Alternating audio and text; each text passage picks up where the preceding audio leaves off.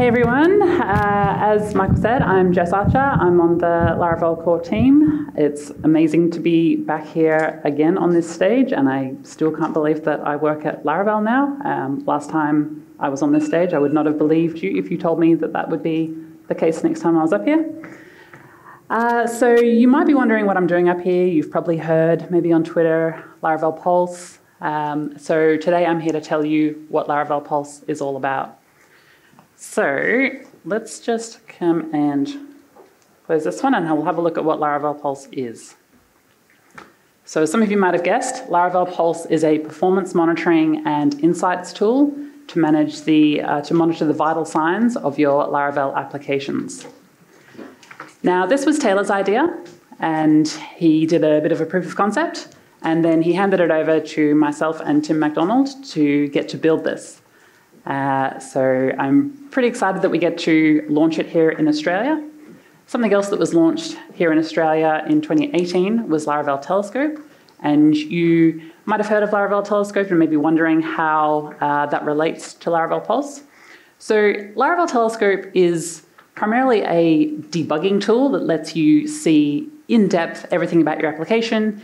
It records full requests, every query, job, event that got dispatched in there, so you can kind of click through the request and see everything.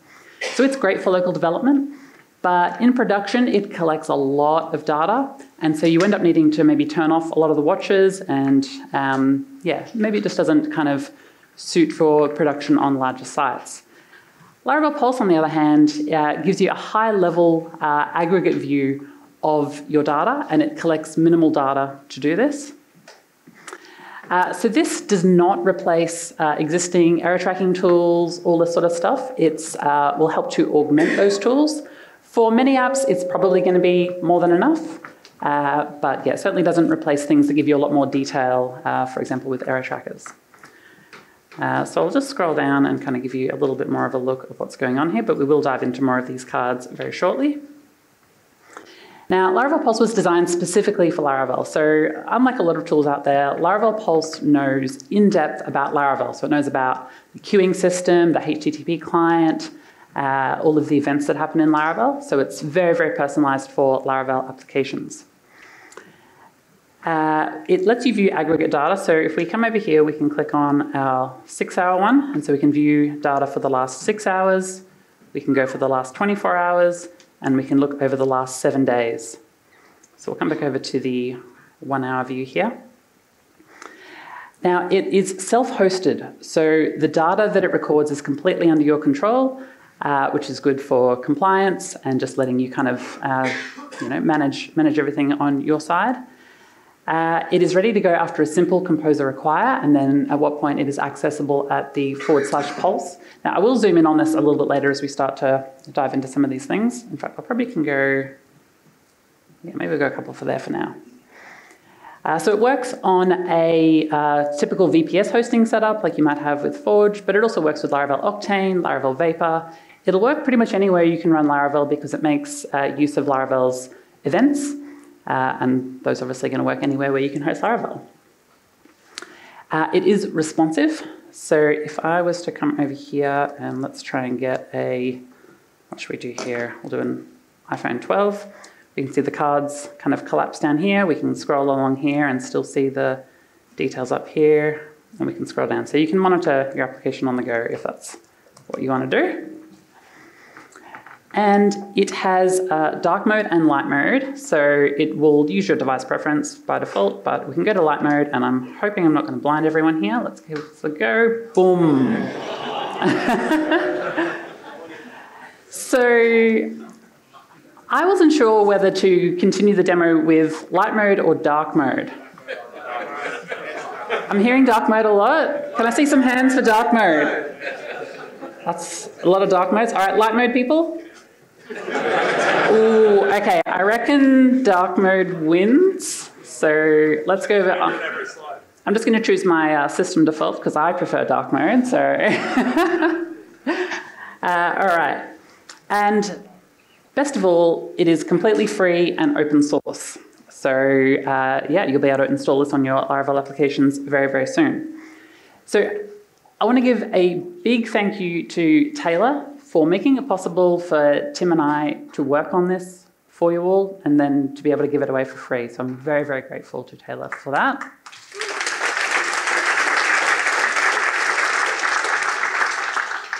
All right, so let's start walking through some of the cards. So to start with, at the top here, we have the system stats. So we can see our CPU usage with a graph over the last hour or 7 days, whatever your preference is, the current memory usage and the current storage usage. So you can kind of keep an eye on when that storage is getting filled up with log files or whatever else. Now, Laravel Pulse is designed to monitor a single Laravel application. However, a single Laravel application might be run on multiple servers. Maybe it's load balanced, you've got database servers, all this sort of stuff. So I'm going to jump over into my terminal here, and I'm going to come onto another server that's also running this demo, and I'm going to say artisan pulse check, and we'll come back over here, and every 15 seconds it'll take a reading of the system stats. So we should see pop up here pretty soon another server entry. Hopefully the live demo gods are on my side. Come on, maybe? Maybe not? There it goes, awesome, okay. Now I'm gonna quickly come over here because this one also takes a little bit of time. I'm gonna stop this pulse check command. So we can see here, like we're not seeing a graph yet because obviously we only have one reading, so we don't even have enough data points to draw like a little bit of a line. But we've stopped that pulse check command now. And so after a while, Pulse is going to determine that server's not reporting in anymore. And so we should see it go into kind of like a offline state. That one does take potentially up to 30 seconds because it kind of gives it a little bit of leeway. But we can also not have to wait forever for that one as well if it doesn't come up super soon. Come on. There it goes. Okay, so we can see now this server has gone offline, at least as far as the pulse check command is concerned. All right. Now, for the rest of the cards, I thought it would be fun, maybe a little bit crazy, to do an interactive demo with the audience, a live demo with real data. So what I'm going to do is I'm going to come over to my terminal where I've got this demo command that's like sending fake requests to the system. So I'm going to kill that one, and I'm going to reseed the database, and we'll come back over here, and I've wiped everything except for the server stats, so we can still see our little graph there, but we've now got an empty dashboard. So we can scroll down, and we'll see all of our empty cards here. All right, so I'm going to assign you all the role of flight admin at Acme Airlines. So for those of you that feel like you would like to participate in this, if you jump on your phones or your laptops and go to acme.laracon.au, you'll be automatically logged in to your flight control dashboard where you can send some requests to Pulse. And I'll show you what that looks like for anyone that's not playing along. Let's zoom this one. All right, so in here I can sell tickets, I can raise prices, I can delay flights, or we've got loads coming in already. Excellent, and I can also refresh the stats over here. And so we can come over here and we'll start seeing these come through. Now, some of the avatars today, it turns out, are not working. I will give it a quick refresh just to see if that helps it. Yeah, something about the automatically generated avatars on the Wi-Fi network was not playing ball, so you'd normally see avatars here. All right, now this app is deliberately slow and has some bugs. There is a little bit of magic going on because if it was really taking this long for every request, I would need a much bigger droplet to handle all those concurrent requests sitting around effectively doing nothing. So let's talk about this application usage card. So I can zoom in here a little bit. All right, so here we can see the top 10 users that are making requests to the application. We can see the count of requests. This is live updating. We can also see the top 10 users that are experiencing slow endpoints, which will pretty much be all of you. And we can also see the top 10 users that are dispatching jobs. So this is capturing information about all of the requests coming into your system. And if I zoom back out again, we can also come down to this slow routes card down here. And we can see any routes that are over a configurable threshold. So by default, we've got 1,000 milliseconds. And this will show you the route. And we're using the route name with the parameters in place. So the good thing about this is we don't have a entry for every single unique flight ID, for example, into here. So they kind of get all grouped up into one. That is a lot of requests, people.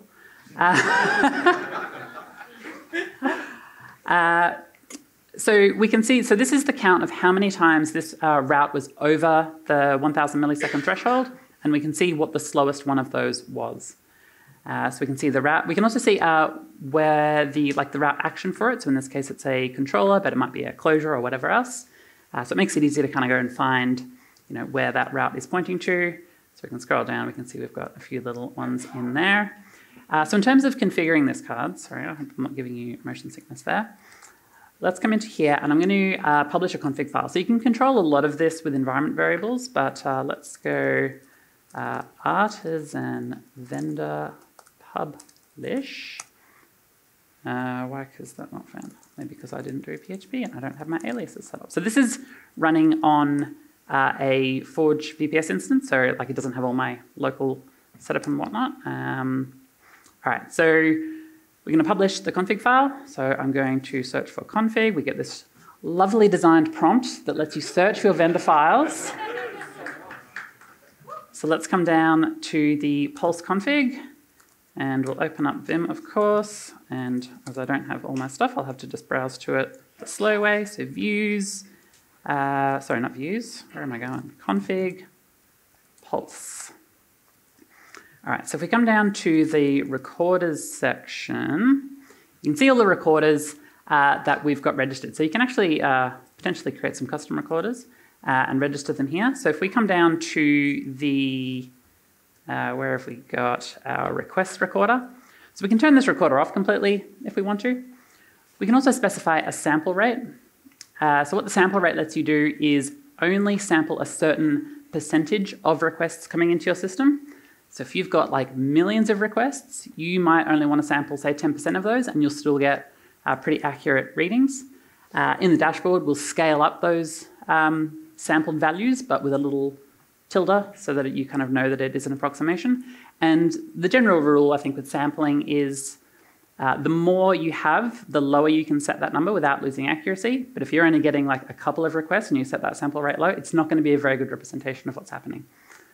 And we'll talk a bit more about when you might want to use that later on.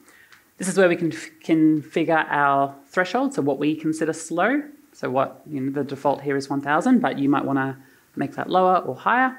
And you can also configure patterns here using regular expressions that you want to ignore. So by default, we're ignoring the pulse route, but we wanted to put that in your control. So if you decide you actually want to see those in there, then you can just remove this entry.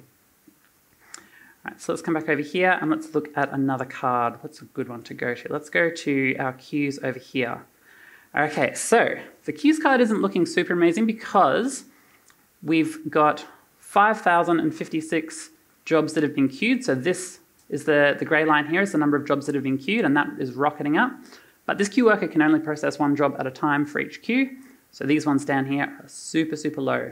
But you can see we can move along here and see exactly what's happening. So on this 1 hour view, you've got a point every 1 minute because it's divided into 60. We can see multiple queues, so all the queues you've got running will show in here. And we can see when jobs become processing, when they're processed, and when they're released, which is when a job has an exception, but it will be retried, and then failed is when it completely fails. All right, now in terms of queues as well, so this kind of queues in itself is not showing you that there's then you might be able to see a problem on here, but it also just kind of lets you know activity, and activity is generally a good thing. If we come down to our slow jobs card here, we can see the jobs that were over a configurable threshold, so again, 1,000 milliseconds, and we can show the name of the job, and we can show the name pretty much anything you can queue in Laravel. So we've got a job here, we've got a queued notification, we've got a queued command, and we can show the command name. We've got a queued closure, and we can actually show you where the line is, in which file that closure is, queued mail, and a queued listener over here. And so once again, we can see how many times it was over threshold. Now with slow jobs, The number might not look what you expect, because if a job fails and is slow on each time that it fails, it will increase the count each time it runs. So even if that job was queued once, it might count for multiple times down in this list here. And we can see, obviously, what the slowest time that job ran was. So if we come over to the configuration for jobs, pretty similar to requests, we can do enable sample rate. You can configure the sample rate separately for each recorder. So if you've got a lot of requests but not many jobs, you might want to sample those differently. And then you can also set up ignore patterns if there's any particular jobs that you don't want to see in the dashboard. All right, let's look at slow queries. All right, so once again, threshold based. So you'll only see queries here that are over the configurable threshold. And similar to with the slow routes, we're only showing the query without the bindings there. And this has a few benefits. One is that it's not going to show any personally identifiable information that might be in that query, as long as you're using the bindings properly. It also means that if this query is running lots of different times with different variables, it's not going to create a ton of entries in this table. So they kind of all get rolled up into one. And we can also show you the location where this came from. So if I zoom in here a little bit to make sure you can see it. So we can see where this particular query originated. Now, something around this location is that if we come down, there should be some selects here. So we've got these two queries here. They're the same query, select star from flights, where ID equals question mark, limit 1, and we've got the same one here. The reason this one is showing twice is because this query is happening in two different places. So if I zoom in here, we've got one in this flight price controller and one in this flight ticket controller.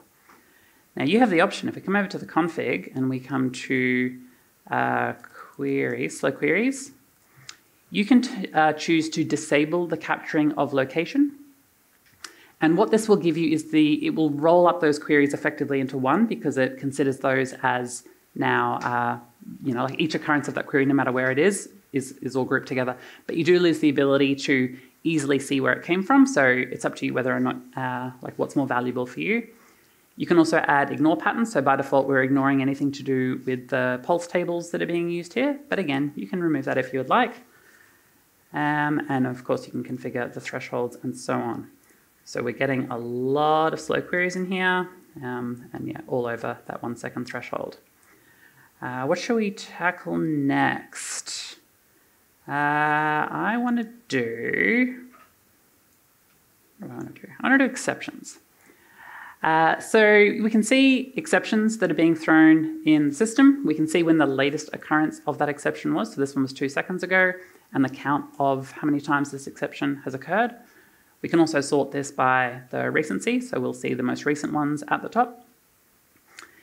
We can see the exception, and we can also see the location, which makes it easier to track it down. But we should also see we've got a request exception here, and we've got one up here. And again, these are in two different locations. So similarly to the queries, you can come into here and come to exceptions, and you can disable the recording of that location. If you want to group those together, that's up to you, but by default we want to capture the location, because personally I think that's more useful, but it's hard to predict what everyone's apps are going to be like. So we've got that one there, and of course you can ignore exceptions and change sample rates, all that sort of stuff. All right, so which one shall we do next? I reckon we do the cache one. So if I scroll up to the top of this one here, we can see the total number of cache hits in the application, the total number of misses, and the hit rate. We can also break this down by key. So we can see here we've got all these flights with different IDs on here. We've got all these different user ones. So this is a little bit kind of noisy with the amount of keys we've got in here, and we've limited this to 100 entries. So the reason we can't group these together out of the box is because we don't know what your key structure is going to look like. Like with queries, the bindings make that easy to kind of, take away the unique parts of the same query. Same with our routes down here.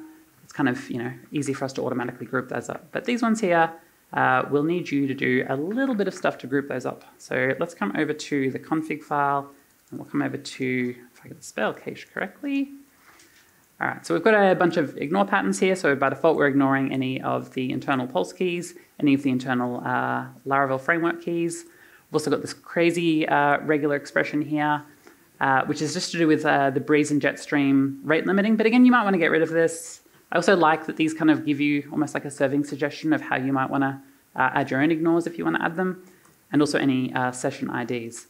But we have this groups for cache, so I'm going to uncomment this one. And this regular expression is looking for a colon, followed by one or more digit characters, and then it's going to replace that with a colon and an asterisk. So if I save this file, and then if I come over to our admin server, I should be able to run, I think I have an alias for that, Pulse regroup. Yes, we want to do this. Let's see if we get these rolled up into one now. Oh, actually, I need to run it on this server. So because I've got two servers here with separate config files, I'm like editing config files, live on the server, which you wouldn't normally do, but for the demo we want to do that. So let's run that over here. So this one has the config file that we've changed. It's going to go through and regroup all these. Now you don't need to run this regroup command. Like normally you would only ever run this if you were wanting to kind of fix existing keys that you've recorded. There's a lot of them here. There we go. And so now if we let this refresh, these have now rolled up into just two keys. And we can, and all of the number of hits and all of those kind of all get grouped together for that. So that kind of lets us see, because like generally with cache keys, we want to see how often the key in general is being used. Generally not like, oh, I want to know how often ID1 is being used. It's just, is this particular way that I'm caching this, is that being used valuably? So I find it's, yeah, generally that's the way we want to see that. Let's come down to our slow outgoing requests. So this is using, if you're using Laravel's built-in HTTP client to make requests. So this, again, will capture any of those slow outgoing requests that are over this 1,000 millisecond threshold as the default, showing the count of how many times it was over that threshold and what the slowest one was. We can load the little avatar and whatnot for those. So many records. And we can see, whoops, sorry. And yeah, we can see the method and all that sort of stuff. So this has a similar problem to the cache one, where we've got these endpoints that are effectively the exact same endpoint, but with a different ID. You might also, maybe you just want to group them together by domain name. If you just want to see, generally it's requests to, say, GitHub or something slow. So if we come back over to our config, and we come to our outgoing requests, so you can ignore outgoing requests. We've got one in here for the Inertia SSR server, but at the moment we're not going to ship that enabled by default. So you will see any requests your Laravel app makes to the Inertia SSR server. But if you don't want to see those, then you can just uncomment this one out of the box. So I've got a few other serving suggestions here. It's hard to know, what we'll end up shipping with it, but this is what we've got for now. So this one's similar to that other one where we're looking for a / this time, followed by one or more digits, and we're going to replace that with a / and an asterisk. So we'll save that one. We'll run our regroup command, and that'll go through and regroup all of those keys together. And if we come back over here, let it refresh. All right, so now we just have, these are the kind of unique requests for each domain with the ID part of that normalized and all of that grouped together. All righty. Sorry. All right, so that's kind of all of the cards we've got here. So I want to talk about performance for a little bit. So as I mentioned earlier, Pulse collects as minimal data as possible to display what's here so that it can be run in production. And just for kind of reference, we've been running this on Forge. We effectively built this to scratch our own itch with Forge because we wanted to see some of these insights with Forge. And so we've been running it on Laravel Forge, and we get about 2 million requests per day, and we have not had to enable any sampling, and it is able to handle all of that. So we added sampling kind of as like a a safety net just in case, but it's actually been able to handle kind of more than we expected that it would, which is pretty cool. So by default, Laravel Pulse will save the requests or the information from the recorders directly to your application database. It'll do this after the request has been sent to the user. So it shouldn't change the speed at which the user receives their request, but it will keep that worker kind of active and unable to service the next request until it's finished doing that insert, which is generally going to be very, very, very quick. But we do have a number of options to help you scale this if you kind of do run into anything. So one of the options you can do is create a dedicated database for Pulse. The main reason you'd probably want to do this is if you've got a lot of data going in and your requests to the dashboard were maybe impacting the database that serves the rest of your application. So you can set up a dedicated database for it. You can also, though, use a Redis ingest. So what this will do is instead of during the request and job lifecycle saving directly to the database, it'll put it on a Redis stream, which is lightning fast to just chuck data on that stream. And then you can have a background process that will pick up that data and insert it in completely outside of the request lifecycle. So that can definitely help to speed things up. You can also run Pulse on a dedicated instance if you felt the need to. For this demo, I felt the need to because I wasn't sure if you guys were going to take down the demo app. Because I didn't want to pay for a massive droplet. So yeah, this dashboard is actually running on a completely different server than the one you've been using on your phones. And what else have we got? So we've mentioned sampling. So you can also use sampling if you find that you want to do anything there. And we also have the ability to create custom drivers. So you might want to create a custom driver for ingesting data and maybe even a custom driver for persisting that data. So by default, we're going to ship with database for storage and optional Redis ingest, but I'm sure that there'll be many other ones potentially coming out.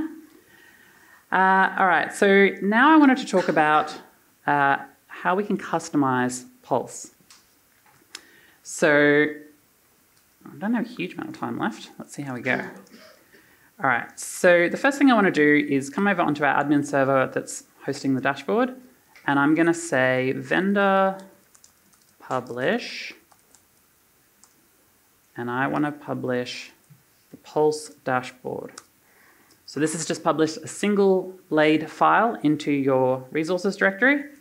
So let's go and open that one, resources, views, vendor Pulse dashboard. And in here, it's hard to kind of see it all. We've got these comments. I don't know if I'm going to keep these ones, we'll see. But here's where we can customize our dashboard. So Pulse is written in Livewire, and that gives us the ability to let you customize what you can see without having to do any sort of build step.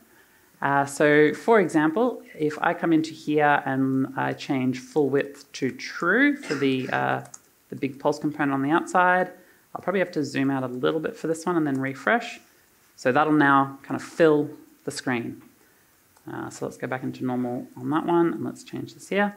You can customize the amount of columns that are available for cards. So by default, we're going to go with 12 because that kind of gives you, you can divide it into a lot of interesting sort of size cards.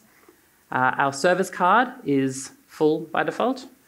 We've got some other kind of suggestions over here. So we've got this usage card. If I just remind you of what that one was, I'll refresh over here. So this usage card here is spanning 2 rows.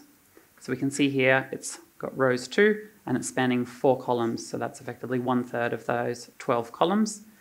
But we could come in here and we can basically get rid of this rows, and that one will now kind of collapse up here. And then it's kind of up to you to like come in and fill in some of these gaps. Now with this usage card, you can switch between viewing all these things, but maybe if you're running this on a big screen in your office and you don't have a mouse and keyboard attached to it and you actually want to see all of these things individually, you can use this same card, but you can pass a type to it.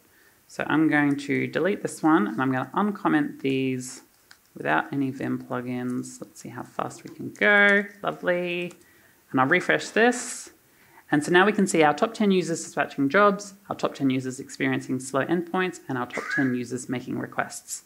This queues card here is now looking a little bit short. So let's come over here and we'll give that one 6 so that it fills half of the screen. Cards are 6 columns by default. And so now that should be filling up our screen nicely there. So you can kind of customize the order where you want to position them, how big you want them to be. All of these cards are individually responsive using CSS container queries. So this card here was a single column when it could only fit that. But if you make the column wider, it will kind of expand to fill that regardless of the size of the screen. It's all related to the size of the card. So I'm very grateful that CSS container queries exist now. All right, so the one last thing I wanted to show you was custom cards. So Pulse allows you to add your own cards because Pulse by default is basically showing you information about a Laravel app.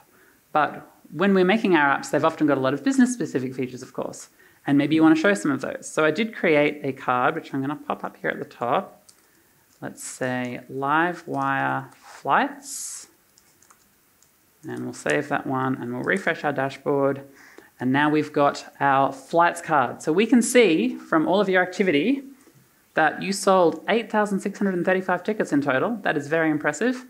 The revenue you generated was 40 million. I'm very glad I put truncate on here because I was worried that it might go very, very large, but we can hover on this and see, yeah, 41 million. This is going up. Crazy. 8,236 delays. Did anyone have a delay on their flight to get to Laracon? And yeah, this many cancellations. And in this case, we can see also who made our most sales. So it looks like Edison has won basically everything. Whoever got assigned the name Edison Legros, you have effectively won all of the stats here. All right, so that is Laravel Pulse, and we are hoping to launch this probably next week. And yeah, just once again, a big thank you, especially to Tim McDonald, because he did about 50% of the work on this thing. We paired on this together. It's been super fun, so I'm very, very appreciative to work with Tim McDonald. And yeah, that's Pulse.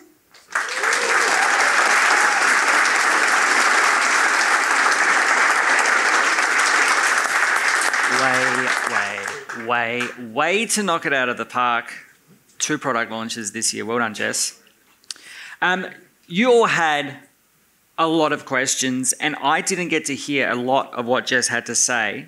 So to avoid making myself look like an idiot for asking questions that she answered in her talk, we'll collaborate and we'll do a little bit of a Pulse Q&A with the Laravel team later on. But the one question that I'm pretty sure you may not have answered, I hope, someone asked, what do they do with all the money that they're paying to New Relic right now?